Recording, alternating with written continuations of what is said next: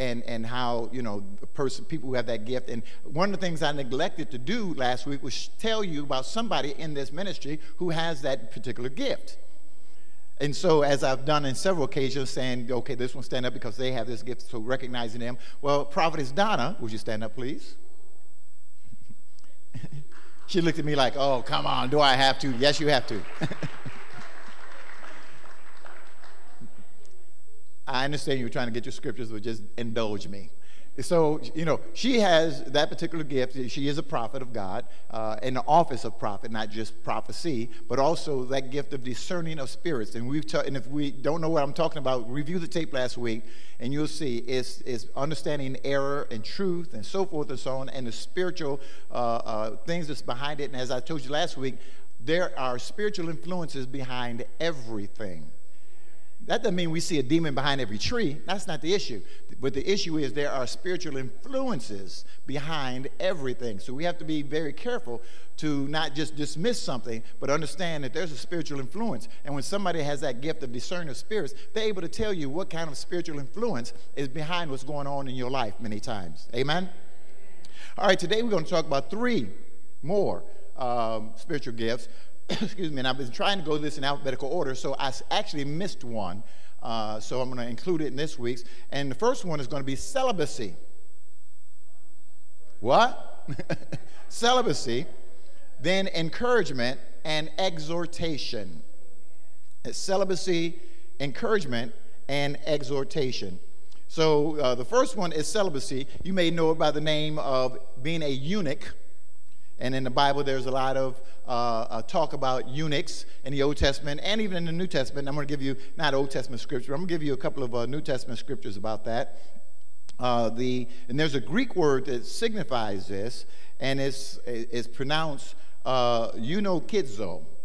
And that's the Greek word that signifies this whole idea of celibacy. Now, I know we live in a day and age where celibacy is not something that is celebrated, but it should be. First, let me read a couple of scriptures. Matthew 19, verse 10, 11, and 12. The disciples said to him, Jesus, if the relationship of the man with his wife is like this, and he had talked some things about what the relationship between men and women are, the disciples said, it is better not to marry. Now, realize some of them were married. Peter, we know specifically, was, and a couple others were. But he said to them, not all men can accept the statement, but only those to whom it has been given. For there are eunuchs who were born that way from their mother's womb, and they are eunuchs who were made eunuchs by men, and there are also eunuchs who made themselves eunuchs for the sake of the kingdom of heaven. He who is able to accept this, let him accept it. So by virtue of that fact that there are eunuchs who have made themselves eunuchs for the sake of the kingdom, then obviously there is a gift that goes along with that, or that gifting to be able to be celibate and live a life like that. And I'm going to explain some things about that. The next verse I'm going to read to you is 1 Corinthians chapter 7, verse 7, 8, and 9. And this is Paul speaking. Paul says, yet I wish that all men were even as I myself am.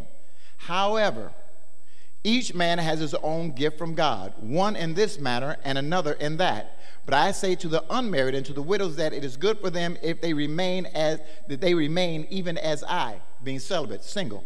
But if they do not have self-control, let them marry, for it is better to marry than to burn with passion. All right? So Paul is saying, I wish that all men were even as I myself am. So he operated as a eunuch or a celibate man. And he says, but however, each man has his own gift from God. So he saw that as a gift, which that's why we're talking about it, because he saw it as a gift from God to be able to live that type of life. These are things that we don't normally look at in the church and say, that is a gift from God. We don't normally look at that. Most people just don't think of it as a gift, but it is, all right?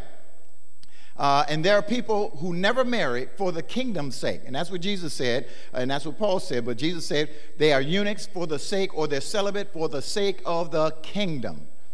And I don't think we put a high priority, or maybe that's not the correct word, a high value, that's the better word. I don't think we put a high value on those who live for the kingdom, never to be married. Now, why is that a gift? Well, because one of the things is I'm a married man. My wife is here. I had 2 children, and I've got grandsons and so forth. And so you have the cares of the family that does get this part of your lifestyle. You have to take care of your wife. You have to take care of your children. You have to make enough money to support them. There's a lot of things you have to do. You have to give time to your wife. You have to give time to your children. If it was a woman, she has to give time to her husband. She has to give time to her children. We have to give time for those things. And so that's time that is not then time for the kingdom, but it's time for your family. Now, I know big in the church today is this idea of, God and family, and God is all about family, and that means, not doing things for the house of God and not doing things for the church and not doing as much. Well, that's all right because, God is more concerned about your family and all those kind of things. But historically, and I'm just going to be honest with you, reading Genesis and Revelation, historically, you don't find there's a big, heavy emphasis on this idea that's being presented across pulpits today. The idea and the emphasis is on always serving God.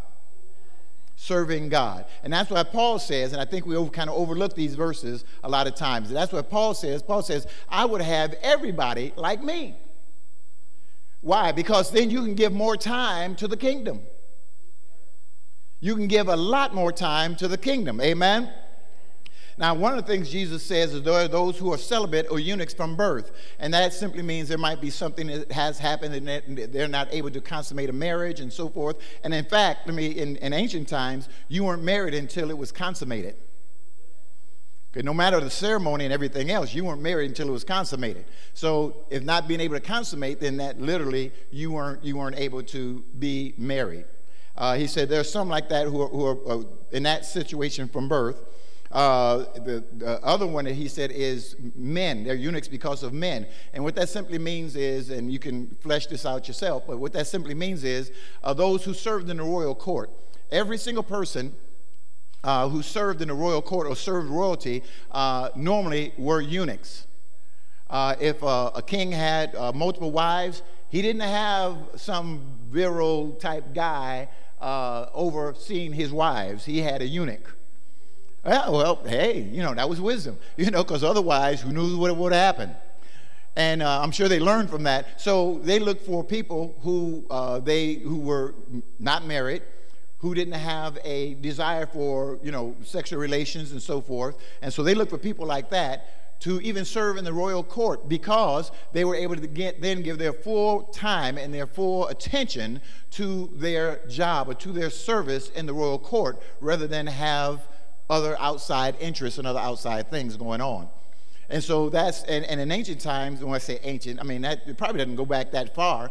That was, you even go back into, probably 200-300 years ago, that was still probably the norm simply because it enabled those individuals to be at the king's beck and call whenever, 24/7.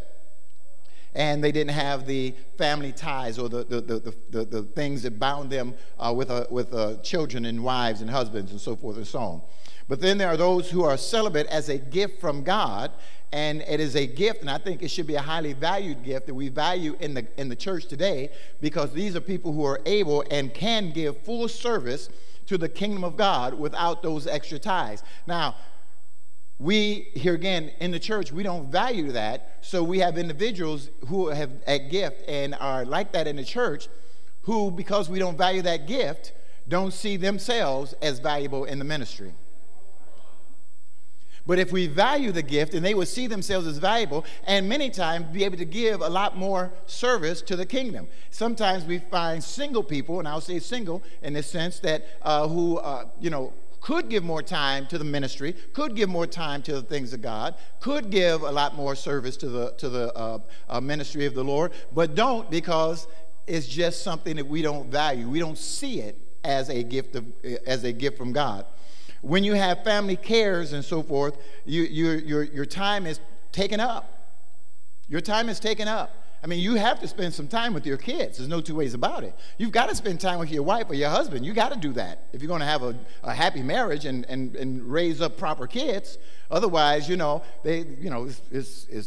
things go by the wayside, and all of a sudden things get crazy, and next thing you know, you're looking at like, what happened, you know, and you're getting served divorce papers or whatever, or your kids say, hey, you know, you were a deadbeat. You don't want that. So you have to do those things, and that's part of having a family. That's part of being married. I hope nobody thinks I'm speaking against all that, or, you know, I'm just simply saying we need to value those who are not married, realize that there are people who have this gift, and then as we value them, they'll see themselves as valuable and be very useful in the kingdom of God.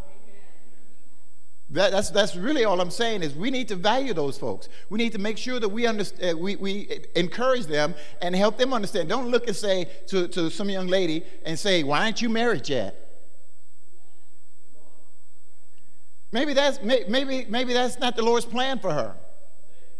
Maybe that's not the Lord's plan for him, a young man.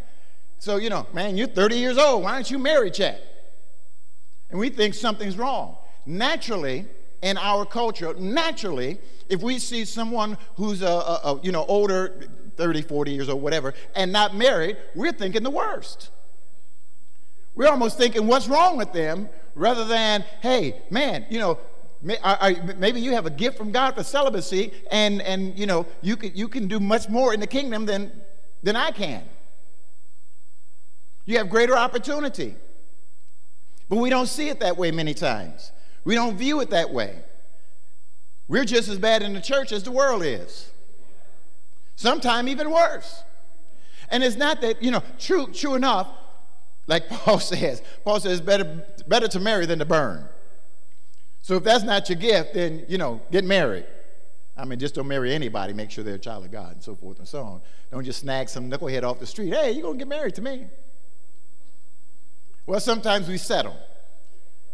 I'm not going to even get into marriage today. That's a whole new thing. But you know, sometimes we settle. And we settle for something that's not godly. And then we say, you know, Pastor, help. Well, you know, I told you not to marry that knucklehead in the first place. But you just had to get married. Amen. If this is your gift, being celibate, if this is your gift, then don't let yourself be affected by the criticism and innuendos of people who do not understand what your gift is all about. Because it's so easy. Because we're led to think, why aren't they married? And then you begin to say to yourself, what's wrong with me? Why aren't I married? What's the problem here? What's going on? And so then you spend all your time asking God for a man or a woman, rather than spending your time in the service of the Lord. Oh, come on now. See, you spend all your time. Oh man, Lord, you fasting and praying. Lord, send me a man. I met, when I first got here, I met some lady.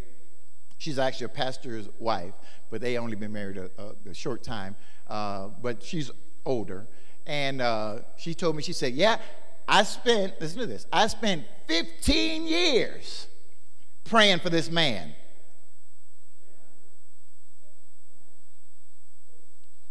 That's a waste of time. Why didn't you spend 15 years serving God with all your heart and all your might? Because I'm convinced of this one thing for sure. I am totally convinced of this. If you put all your efforts into God, God is going to bless you and make a way for you and bring to you everything you need. Because He knows what you need. He knows what you need. See, too often we ourselves don't realize what we need. We think we know. We act like we know. But we don't know what we need. But God knows what we need. So if I spend my time, putting everything I have, everything I am into the service of the Lord, don't you think that God's going to reward you for your diligence?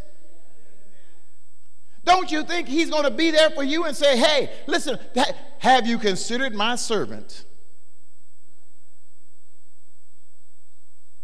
Yeah, Job was a married man with a bunch of kids, and yet God said, have you considered my servant? how much more would he say about you when you put all your service into serving God, everything you are into serving the Lord? And the reason we don't do that is because we look at it from the church point of view. We look at it as, what's wrong with them?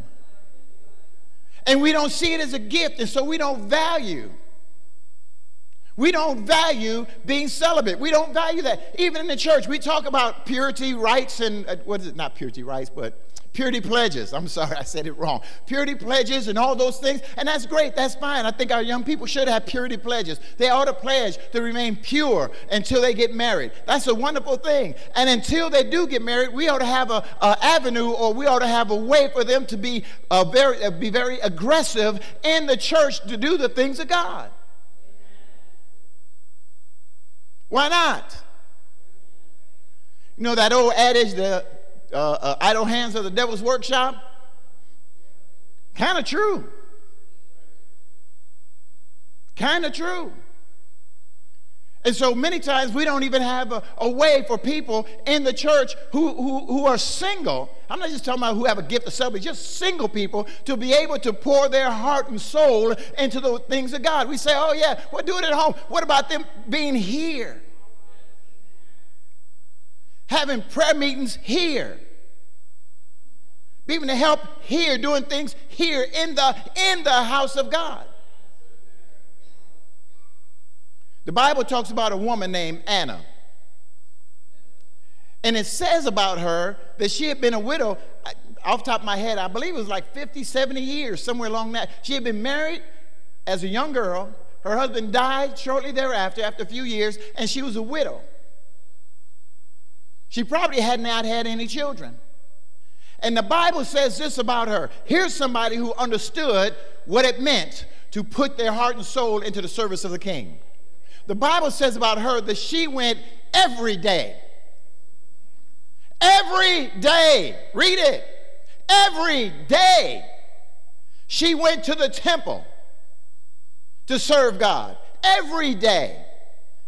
Well, how could she do that? Easy, because she had the time and opportunity. She had been gifted with a life of celibacy.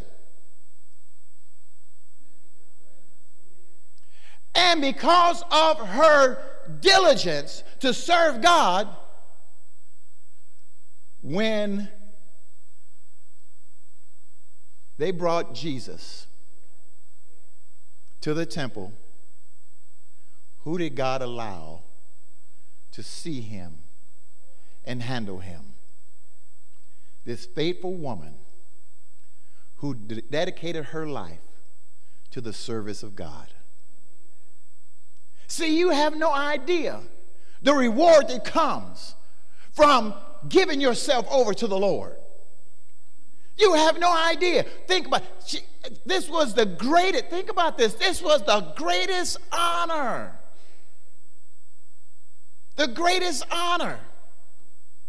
The Lord of glory. The King who was to change the entire world. Jesus changed and turned this world upside down.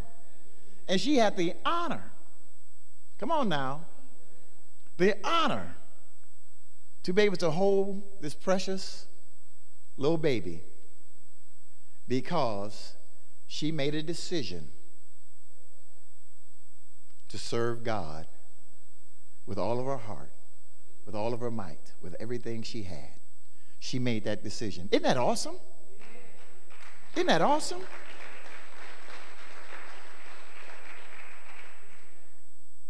But we don't value that kind of life in the church today. We don't value it because the world doesn't value it. And since the philosophies and so forth, the lifestyles of the world bleed so quickly into the church, bleed so rapidly into the church, we then become just like them. And so when we see somebody who's not married, and they're 30 or 40 or 50 years old, we say, what's wrong with them? Rather than recognizing maybe God has given them a gift that maybe I could not handle. Think about your own self. It does take a special person to handle that gift. And we should value it in the church. Come on now. We can't allow the world's ideas and philosophies to taint our view. And for those who are single, even if at some point you know that, oh, well, God has somebody for me, then that's great. But you know something? Until then, pour yourself into the service of the King. Pour yourself into the service of God. You may say, well, Pastor, we don't have too many, I don't know what to do. Then you know something? You can come talk to Pastor Martha or me, and you can say, hey, or Prophetess Donna, you can say, hey, or send an email. I heard Pastor talk about that. I'm single. I want to pour myself into the service of the Lord. Trust me, we've got things for you to do. Trust me. I just want to come over to church and pray. Yes. 2 or 3 of us got together and we're single. We just want to serve God. We want to come every day at noon or every day at 6 o'clock. Yes. Who knows how the power of God will flow because of your willingness to serve and pour yourself into the service of God. See, most of us just look at me, the pastor, and say, well, Pastor, it's your responsibility to make sure the power and the flow and Holy Ghost. No, it's all of us. It's every single one of us. There was a pastor, the toes, the feet, the arms, the head, the leg, the eyelashes, every part of us. There was a pastor in his church. He was preaching and preaching in his church, and so the people during his message, he's preaching, and the people heard these voices, and they heard these voices, and they turned to each other, and finally the pastor stopped and said, "Don't mind them. They're down in the basement praying for me, praying for this word to go forth, that you receive it and hear it. They are the special intercessory team that sits down there and prays and calls on the name of the Lord and brings down by the prayer the Holy Ghost in this place so you can receive." See, that's what we need, people like that. I'm not just talking about painting the wall or vacuuming the floor. I'm talking about people who are willing and say, I don't know to do too much, but I know how to pray. I know how to say, oh God. And you can do that when you're single. You have a lot more ability to do that than when you're even married. I believe that if we use this gift as intended, by giving time to the kingdom and taking care of God's business, then you see God will take care of your business. There won't be any question about if he has a husband or wife for you, that they will come up on the scene. And that'd be the perfect person that God has for you. No doubt in my heart and my mind. No doubt. Because otherwise, what are you sitting up doing? Watching TV at night? Playing on your phone?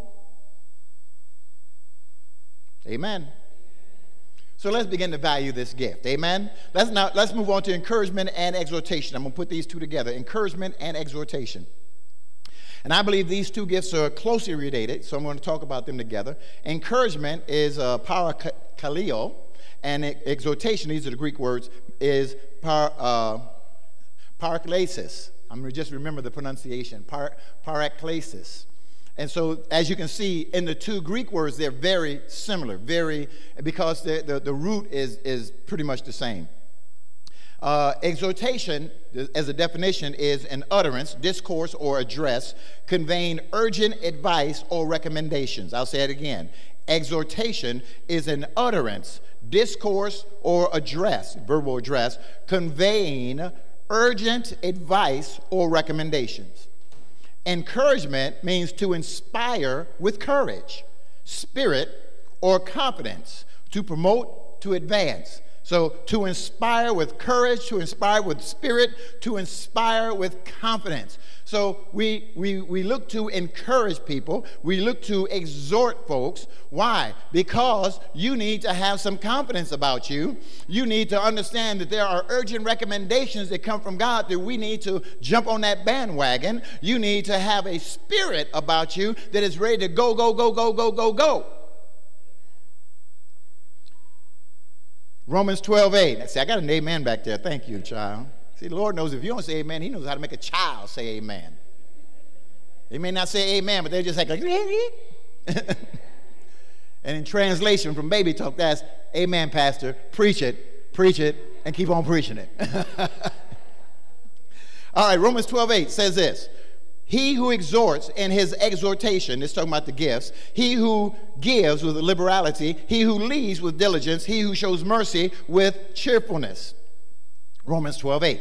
Hebrews 10:25. Not forsaking our own assembling together, as is the habit of some, but encouraging one another, and all the more as you see the day drawing near.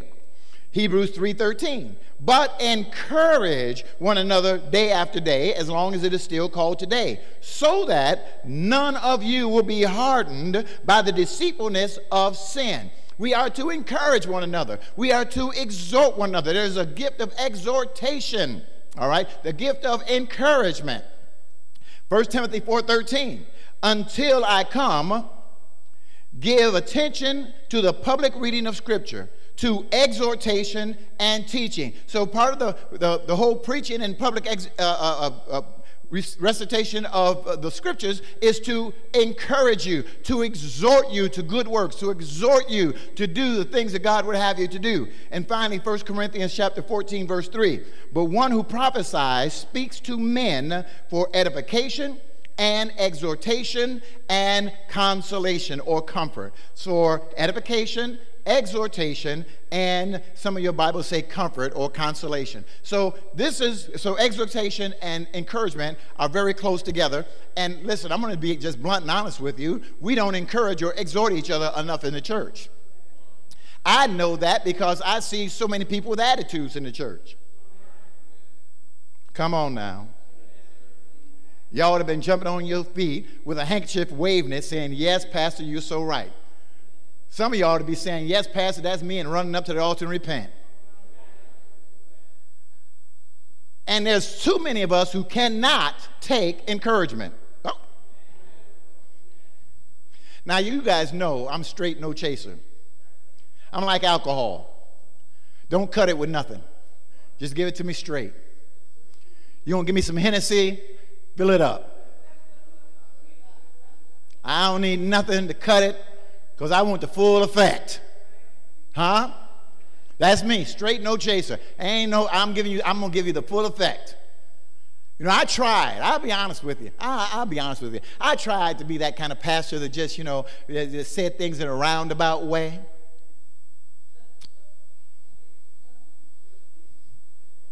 I can't do that, Galvesto. It's just hard. I can't do it. I got to just tell you straight up. You know why? Because your life depends on it. Your soul depends on it. Your destination depends on it. I've just got to tell you straight up what's going on and what's happening. I can't hold back. Because if I hold back, then God's going to put that on my charge. And I'm not about to get charged with your foolishness. Come on now. The church needs encouragement and exhortation.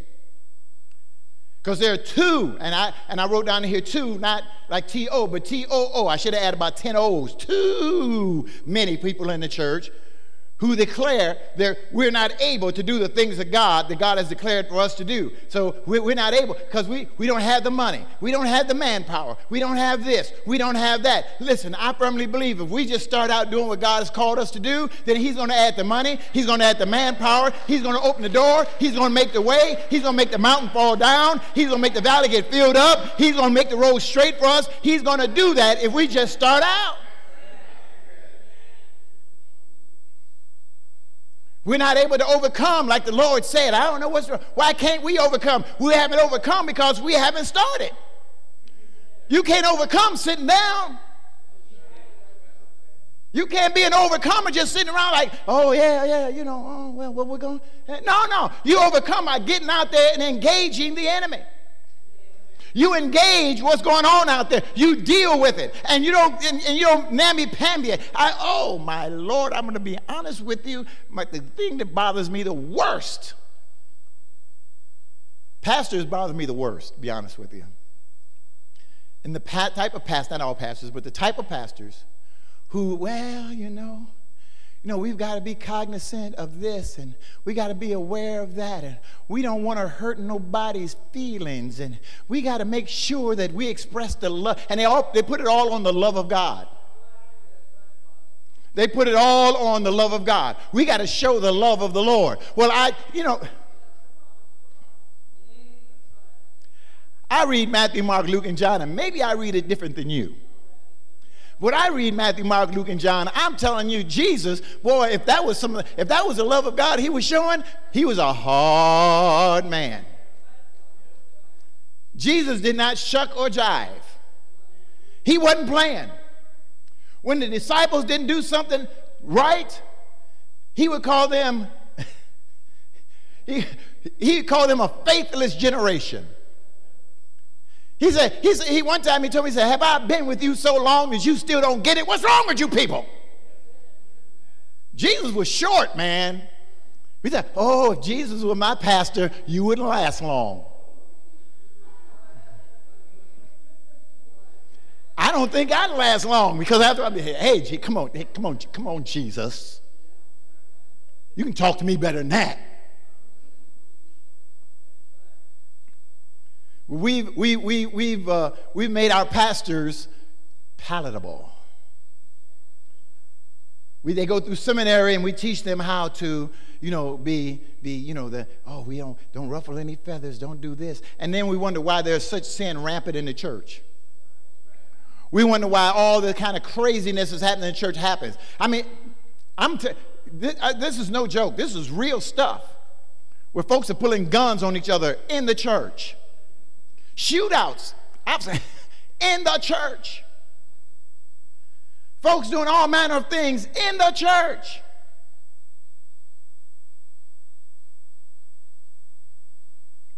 The last building we had in Grand Rapids, when we first moved in there, in the church, because the church had it previous to us, so it wasn't like this was somebody else. This was in the church. We found several items that were, needless to say, what's the word I'm looking for? Deplorable. That's a good one. That's a good one. Some things in the pastor's office. In a bathroom, we found condoms in the ceiling. All manner of things were happening. Because, see, we just turn and look away. We turn and look away. We don't want to deal. See, and one of the things that happens is people aren't able to take encouragement. Pastor, what do you mean by that?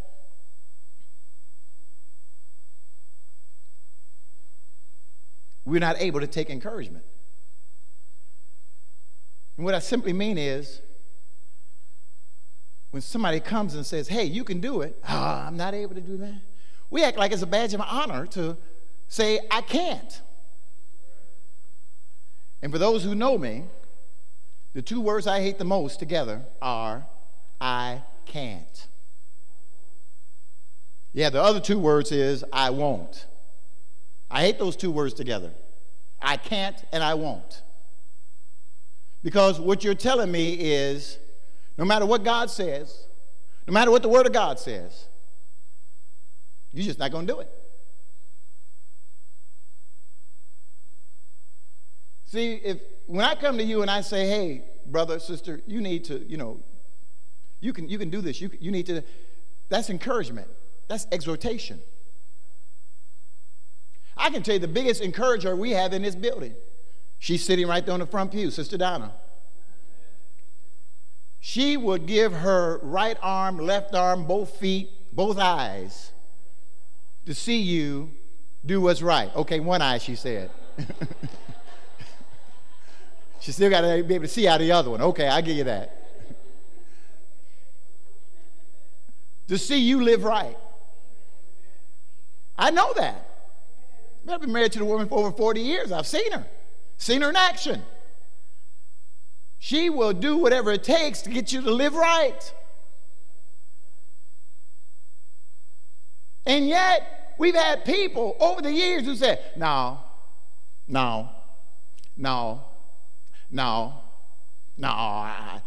Refuse encouragement.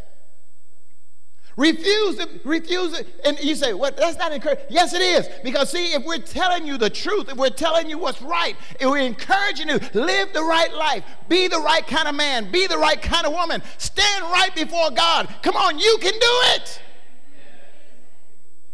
You can do it. And yet people have, over the years that I've pastored, and I've been pastoring since, I preached my first sermon in 1976. Don't say wow like that's a long time. No, I'm just whoa, pastor's ancient. No, I'm not. I'm 25 years old in my head.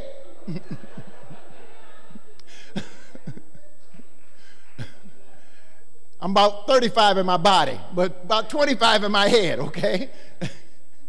And so, but you know, pastoring, I mean, I think since about 1980, I've been pastoring straight. Amen. And so I've seen them. I've seen people. I've seen their reactions. I've seen what they do. I've seen how they, and so many people are hard to receive encouragement. Just don't want to be encouraged. And we have encouragers and exhorters here to be able to exhort you. When we are having service, when Sheila's up here, she's exhorting you. Come on, let's lift our hands and praise the Lord. That's exhortation. When Sister Martha gets up at the podium and says, come on, let's give the Lord a shout, that's exhortation. When we say, come on, you can do it, you can make it, can't nothing stop us, we're going to do this no matter what, praise God, we can do it. And you sit there saying, So we're trying to give you exhortation. We declare you can live right, you can do this, you're able, because not one of you in here is not able to obey the word of God. Every single one of you is able to obey God's word. But you ought to be able to receive encouragement, to speak well to one another.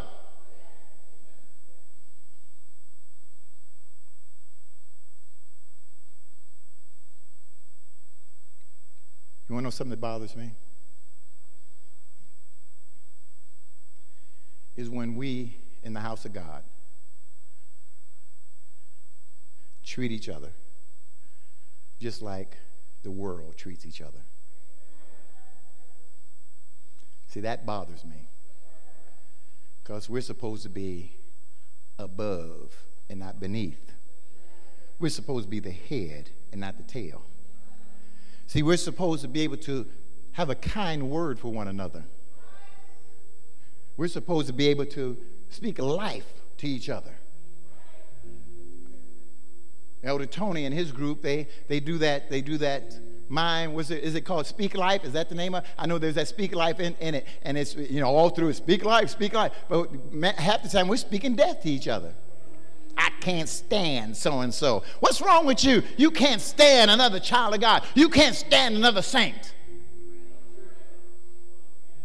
Something's wrong. See, that's why I look, you know, and it's even in the present, but in the past mainly, but it's still even in the present when you have churches and the white saints, I'll use that term, if loosely, white saints who look at the black church and the black saints and say, they can't come worship over here. And I have seen this where black saints have went into a white church and the folks get nervous and What's going to happen? You're going to get black by osmosis? Because they show up all of a sudden, you're going to turn? Where they, you know, or some people even walk out?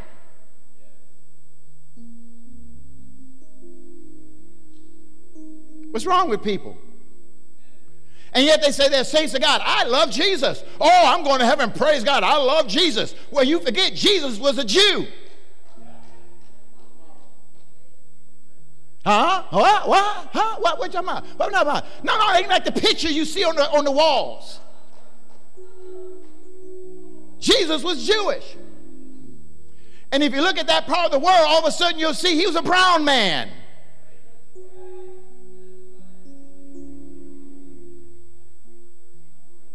So if you can't stand me, you can't stand him.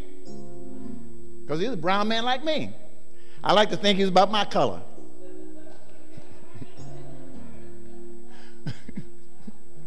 Paper bag brown.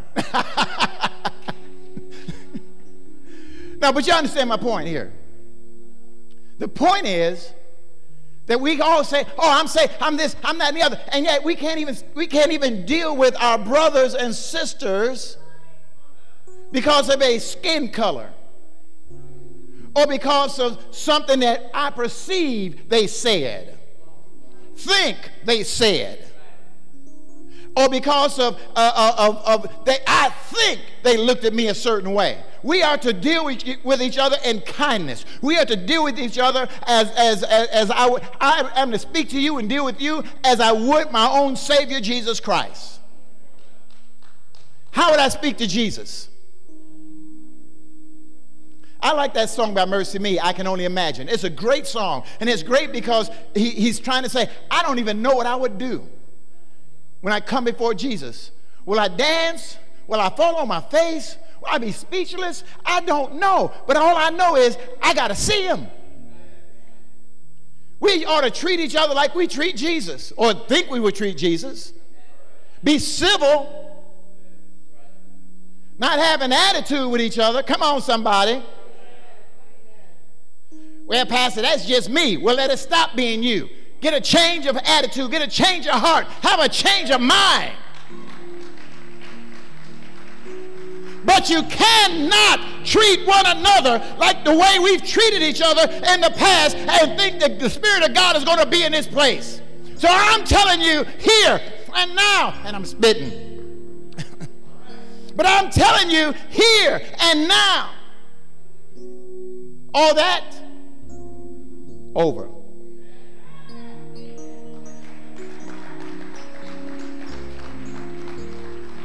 We're going to have a kind word for one another. We're going to speak to each other as if that is a king or queen or whatever the case may be. We're going to speak to them and give each other respect.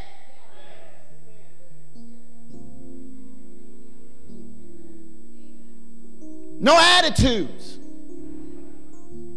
We're going to encourage one another and exhort one another. Not look down. We're going to say, hey, yeah, you can do it. You can make it. Come on. We can do this together. We can walk this together. And we're going to serve God together, arm in arm. Because, see, what you don't realize is this. God has called us on a mission. We're not just a church to be a church. We're not like every other church. I don't know what other churches are doing, but I know this. We have a mission. We have a calling. That means we have to be strong. We have to be courageous. We have to be ready to go out and strike at the enemy. We can't wait till he comes to us. We got to go find him and beat him down. But that means we have to be trained. We have to be prayed up. We have to know what the Word of God says and be able to use that word like a sword whenever we need to. That means that you cannot be the weak one. Because if you're the weak one, that's where the line will be breached. And don't tell me that's just you. Don't tell me all about, well, you know, you don't know what I've been through. We all got a story. I can get my grandsons up here and have them play the violin while you tell your story. And it'll be a sad one and probably a whole lot of folk will cry, but so what? I guarantee you I got a story worse than yours. Guarantee it. You want to talk about not eating? You want to talk about beatings? You want to talk about, I can tell you some stories. I can tell you about my life. But I don't live there. I live here. I'm moving forward, not backwards. I've resolved those things with God. And now I'm moving forward to do his work. It's not about me or what I've been through. It's about what God has declared that I am going to do for his kingdom. That's what it's all about. Not about how bad a life I had. It's about how good a life God has given me. It's about how God has brought me through and continues to bring me through. How he's blessed me all the years of my life and always been there for me, even when I didn't see it. And I am encouraged by it. When David lost all of his family and everything, and all his men lost everything at Ziklag, they were sad. They were crying. They were, oh my God, what are we going to do? They were ready to stone their leader. They were ready to stone him. And the Bible says David had to encourage himself. And he remembered what God had done for him over and over and over again until he got encouraged. Then he said, Lord, what shall we do? And the Lord says, now that you're set and ready, go get your stuff. Because now you got the right mindset. You've been encouraged. You're not sitting around and saying, oh, I lost everything. You're going to go get defeated. But if you got the right mindset, hey, God is on our side.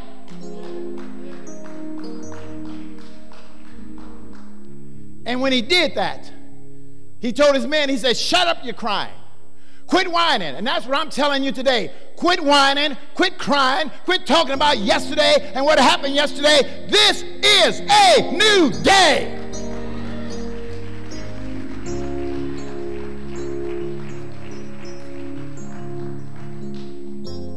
Quit wallowing. Stand up, be men and women of God. And let's go forth.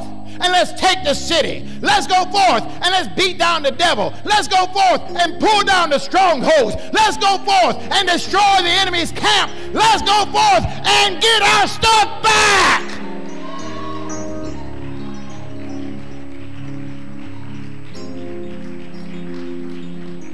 Because that's what God is calling us to do. And be the type of person that can be encouraged. Be the type of person that can say, yes, praise God, yeah, I can do it. Be the type of person when somebody comes and says, hey, look, that's you're going wrong that way. Come on, turn this way.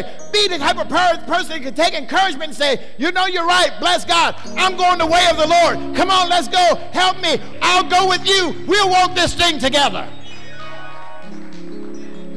Be willing to take encouragement. Because if you can't, all you're going to do is you're going to end up falling by the wayside. That's why so many saints die early. That's why so many have unfulfilled lives.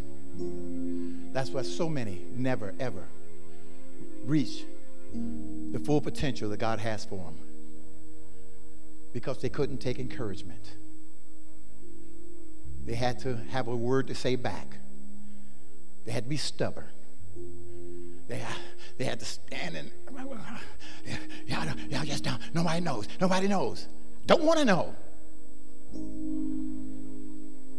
But what I do know is, let's move forward. Let's move forward. I don't care what somebody did to you. I don't care what they said. I don't care. Husbands, that's the way you got to deal with your wives. Wives, that's how you got to deal with your husbands.